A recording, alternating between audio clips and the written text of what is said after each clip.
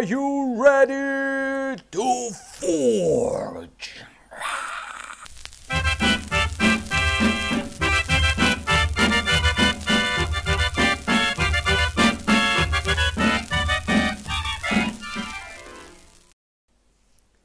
Hello my lovely angels, welcome back to my channel. My name is Alex and you're watching Play, Love, Live, and you are watching the Long Dark series. And this time it's Interloper. The old, the mighty Interloper. And today I want to show you how you can easily forge your items, the hatchet and the knife, and the most important stuff, it's arrowheads. Yeah, them too. Outside at the Forlorn Muskeg district region, outside spend 2 days and have no problem and have fully health bar. And don't be afraid of wolves, we deal with them easily. Tune in, come on. So guys, let's continue our game and I will tell you what exactly you need to do. Okay, so the first things first, you don't want to go to Forlorn Musk and forge without your cooking pot. The good cooker always use his cooking pot and take it with him everywhere. If you have some coil, please pick up some coil and just go. You don't need, and the most important, if you have some food, you want to get your food with you. But if you don't have food, that's not a problem. You will able to gather a lot of food while you're going to the forge. Oh dear, hello. And so it's not a big problem. I suggest it's to have like 10 cattail stack with you. 10 is enough while you go there. But when we will go exactly to the forge, on the way you can gather more cattail stack and you will be okay. And in there where the forge, if you've not been there, you will find more food right there. So don't worry about the food, it's so easy to get in this game. So here we are, and I was not so lucky with the weather, and yes, you know, the wind was so heavy and I was struggling to move, but you don't mind, you just go there. And as you can see, I have a full hit point bar, I have full stamina, I'm not so hungry, the temperature is okay. So the first suggestion I want to tell you, if you're traveling from the Mystery Lake to the Forlorn Muskeg, the best way to get to the forge is going by the railroad and go directly to this red train, the crushed rate wagons that you're seeing over there. And I explain to you why. Because if you turn left, and I just did it, and I saw the wolf right over there, and I immediately make a smaller loop, you know, smaller like go around, because I don't want a wolf see me and even maybe have a sense, and the wind go to this direction so he can't sense me. But when I'm going on the railroad, it's just a little higher than another ground, and I can see left and right very easily, and I can predict, oh, there are the wolves over there, so I need to make a big hook not to meet them. It's so easy, and I just check, and yeah, the wolf over there. Thank God I make a big circle and a small circle this time, and I'm safe. So good. So we come in here, I never been here, and I found everything here, and I even found a storm lantern, and I found a bunch of coil and flare and some sweater. Immediately check it, is a good sweater or not. I have better, so you know, I just later I will deal with it. And now this is important. When you go out from this wagon, from this location, I don't remember the name of location, but it just appears right here. Sorry, my brain is bad. You want to go like this. You know, I will draw the map on my description down below so you can check it. And as you can see, wow, what that? It's a food, cattail hat, harvest, cattail food, give it to me. 150 calories, 150 calories, 300 calories, 450 calories, free food, you just pick it up. It's easy. On the way you can pick up probably up to 25 cattail hat. So it's a lot of calories, it's a lot of food, and it will help you last for a couple days at the outdoors without any problem. I promise. And the quick reminder, the sponsor of this video is me. I sponsor it to myself. If you like what you see, please give it a like, subscribe, hit this bell button somewhere here, and enjoy my video. Yeah. And guys, we are approaching to the forge. Yeah, I'm harvesting this cattail head, cattail stack, whatever it is. I mean, I don't know how to eat it, but probably it's not so tasty and good, but it can save your life. And I saw this building, and it's right there. Look, I will even check. It's a small garage or whatever it is, and I see the bridge over there. So I immediately understand we are near the forge, and the forge is right there. I don't know why I'm pointing my finger on the monitor. You can see it, but the train is there. I'm even checking. I look behind, and I want to understand where I am, and I know I am in the right position and right direction. So this is very interesting moment. I will pick up this harvesting this cattail head, and there is on the right I can see two wolves. I even point on them right now. You see? Two wolves. I don't want to be too close to them, so I make a little loop, take a little loop to, you know, to get out from them, run, and that's what will happen next. This is what happened. The third wolf that I didn't saw appears from somewhere. But you don't need to be worried because you are safe now. You are completely safe. What you need to do is just do like me. You need to start a fire. When you will start a fire, you will be, oh my god, but I make a mistake. Yeah, I take a charcoal, but you need to start a fire. So when you will start a fire, you will be 100% safe. I don't know why you will be safe, but that's how the game works. That's it. Look what happened next. Wolf will never attack you. He will run around and he will glitch right now on the fence. Yeah, it's so bad that we can, you know, hit the wolf with a weapon or whatever. I don't have stones, I have nothing, but I can collect coal, you know, make a circle, collect the items right here. You can do nothing to me. So you're good to go. You're safe. And that's why you need your yeah, so you break, okay, so you break down things over here. You do everything what you want to do. You start, you know, increase the fire. You broke things. You gather all items around. This stuff will come in handy. It's so easy. It's so easy.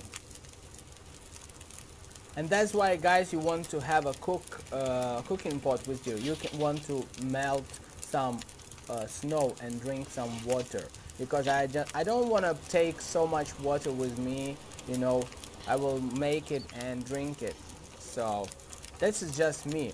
And the temperature in the furnace at the forge is allow us to craft, and I craft always hatchet first. I don't know why I'm doing this, but hatchet first. So I'm crafting this right now. Done. The first done. I forgot to drink my my water. Add fuel. More. 8 hours, 9 hours, almost 10 hours, 10 hours, 12, 21 minutes. I just passed time. I don't care about this. Just okay. Done. So I already have a hatchet. And I decided to craft knife. I don't know where the knife is. Yes. Knife. Knife, where are you? Knife, knife, where are you? Here. Done. That's how it is, how easy it is. It's just really easy. What you want to do? You want to drink, you want to cook, and you probably want to go sleep. Go to sleep. I'm pretty sure. Yeah, Alex, that's what you're gonna do. 54 minutes, and I thought it's a time. I have 1 hour to cook the fish, and it's good time to forge some arrowheads. Done. Eat fish. And yeah, wolves are there. They're just looking around. They're just, you know, they're doing something, but you just don't care about them. And I don't have more. I just don't have more scrap metal. And what you want to do with that, because you're so tired, you go sleep for 5 hours, 6 hours, and you have 1 hour and 20 minutes left to break something and to put more fire on there. Always think about how much time you need to break some item. For example, the small crates, they breaking up for at least 45 minutes, I guess, or 1 hour. So you want to bear this in mind. Always plan what you want to do.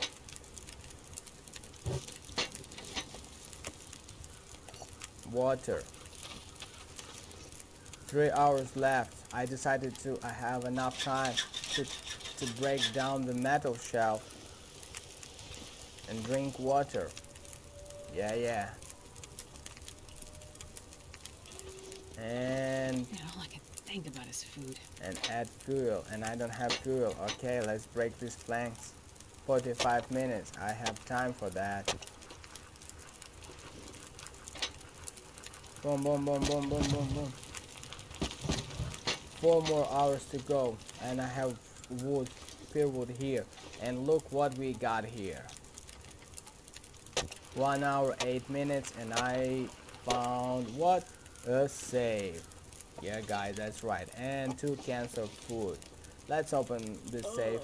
Boom! The safe is open. Wow, nice. So now I have everything that I need. I already craft my items, but the weather is so bad. I don't want to go out here because I see nothing. And when you don't go out at this weather, especially you don't go out to forge some item because you can't see the wolves, bears. You know you can't interact with the environment around you. You don't understand where you are and where you're going. I mean, probably eventually, if you go here like million times, you will know where you are. But I don't know, so I need to see. I need to understand where I'm going. So yeah. So I have enough arrows, and I try to craft them. I mean, I have enough scrap metal, and I craft them. Craft and craft. And I am ready to go to sleep. Like a really long sleep to avoid this blizzard. I don't want to go outside and meet the blizzard and die in some with my new tools, with my knife and with my hatchet in another hand, and like, okay, I crafted them, game is over. Yeah, but no, game just starting. So I decided to go to sleep. And I am kind of tired really well, almost exhausted. So the forges will last like for at least 10 hours, I think.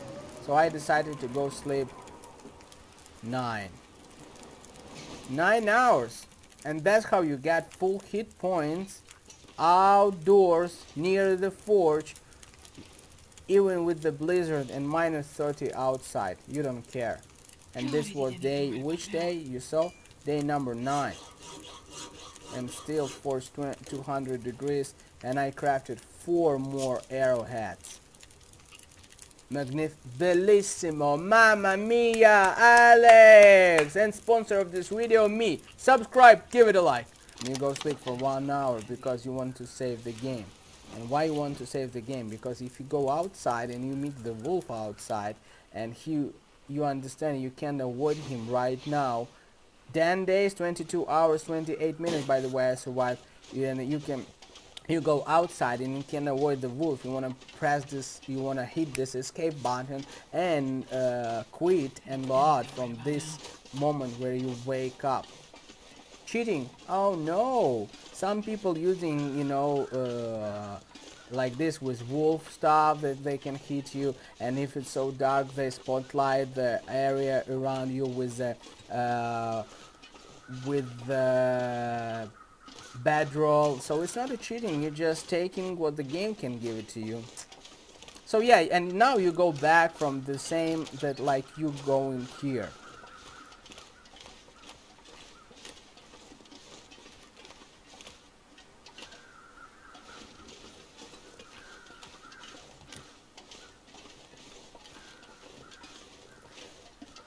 And while you going, you start gathering what? Yes, you are gathering again cattail heads and stack all the time, because this is food and you don't want to come back to your home. I mean, my home is in the mystery lake, and I don't want to come back home and start and feel hunger and thinking, oh my god, where I need to go, where I need to get food, I need to go hunt rabbits, or where I need to go fishing. I don't want to do that. I want to craft my bow. And I was so lucky enough, and I saw crowns, and I saw dead deer. And dead deer, it's what? It's a meat. I don't want to harvest right now guts and hide, because I don't want to spend more time here. The wolves are looking around, so I want to just come to my home as quickly as possible. Settle down and just do a next step. This game is all about planning.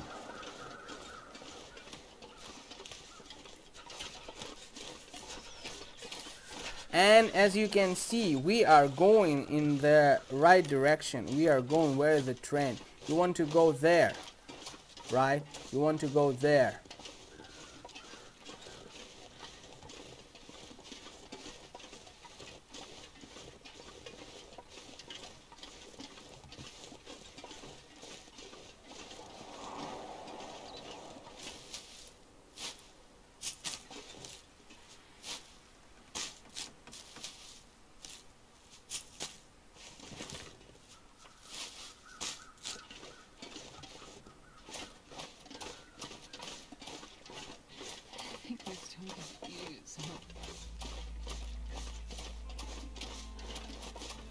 So what happened here? I saw the wolf on my left side, and I don't want to go there, and I don't want to go to the lake, because the lake can be broken and thick, and I can just drop down and drown. I mean, not drown, but I will lose hit points and I will be freezing. So in this scenario, you don't need to panic. You're almost on the exit of this region. The exit is over there, just around the corner. So what you want to do, you want to just go where you want to go. Yes, I have heavy legs, I am overweight, but doesn't matter, don't care. You just go there.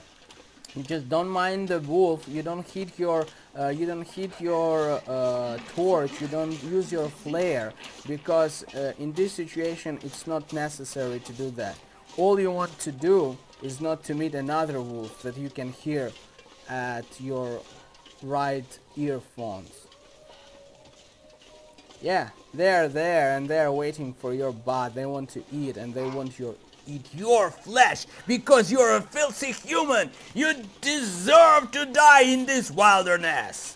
Ah, ha, ha, ha. Wolf team, huh, come on, wolf team, huh, come on. I'm just kidding. So you don't mind this. You just want to go right to the exit, and that's it. Spot me. So now I have a problem with now I'm dealing with two wolves, but I don't care. I don't mind them. I just run there. I'm just running. I just do my stuff. I'm a running guy. And they're there, and the exit is over there. And I'm already know I am the winner. I am the winner. Win-win situation. And I just use my sprint.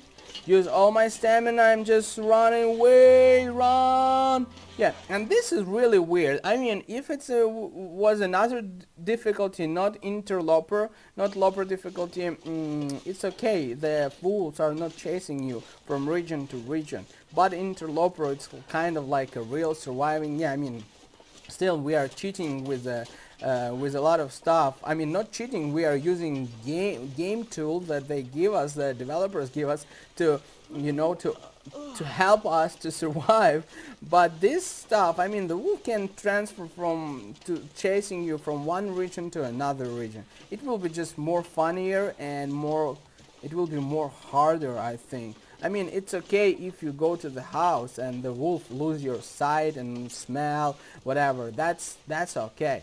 That's I understand. But if you go from region to region and the wolf can see you, that's and stop chasing you. I mean, that's kind of weird. I mean, he probably can go through the tunnel and chase you and kill you and hunt you down and you die and your blood all over the snow. Fantastic picture. And you will be one of these corpses that laying around here. But anyway, we are at home. And yeah, here we are, home sweet home. So yeah, guys, that's it. Bam, we did it. We have our knife, we have our arrow shaft, and we can craft our first simple arrow. Oh my god, it's so good and so easy. I hope you will, you know, you will take my advices, and if you want to give me some more advices, or you want to tell me what I do wrong, just put the comments below. I'm gladly will read it and will enjoy them, and will discuss with you how the better to do this. I know there is a challenge to craft a boar, and day 6 I don't do this challenge. You know, we are talking about the normal playing, you know, like normal difficulty interloper, and you just craft it like day 10 and 11. The bow, I think it's okay to craft it. I am pretty much settled down. I have everything. I have bedroll, I have magnifying lines. Yeah, I don't have a fire striker, but I don't need this anymore, I think, with lance. And I have matches, and I just and I don't you know, I don't check all the mystery lake region. I don't be in all the huts, and I have no idea what is on the dam. I just take the hacksaw there, and that's it. Yeah. Thank you guys for watching. I hope you like it. I hope you really enjoy it. Give it a like, subscribe, hit this bell button, and give me your comments, your thoughts on what you saw. Maybe you like this type of videos more than I just make a funny faces and make stupid things. So thank you very much. Please stay safe. Bye bye, my lovely angels. Yeah.